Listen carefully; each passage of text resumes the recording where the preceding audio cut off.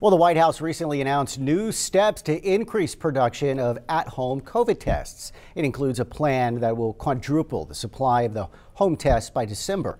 Now, there's a lot of optimism from infectious disease experts that more at-home testing combined with increased vaccinations will help towards putting an end to the pandemic.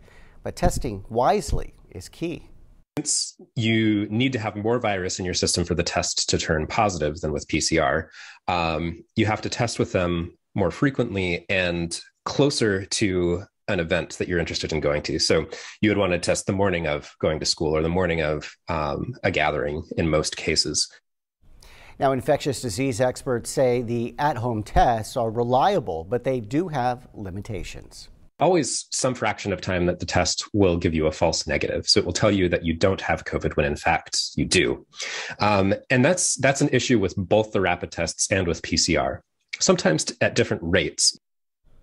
False positives can be an issue, but experts say it's a rare occurrence.